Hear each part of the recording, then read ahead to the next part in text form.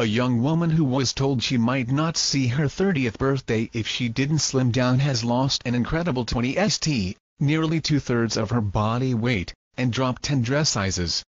At just 27, Bríanán McEnteggart weighed 32 st 11 pounds and wore a dress size 34. It was at a routine health check that her GP warned her that if she didn't tackle her weight she could be less than 18 months away from a heart attack. Now, after losing 20 st 5 pounds, Bríanán has started a new job she loves, has just set up home with her boyfriend and been named Slimming World Woman of the Year 2014. Bríanán, now 31, says she feels like she's entering a new chapter in her life. When I look back at old photos of myself I can see that even though my mouth is smiling my eyes aren't smiling. I was a very unhappy girl. I would walk everywhere with my head down looking at the ground and I hated looking in the mirror.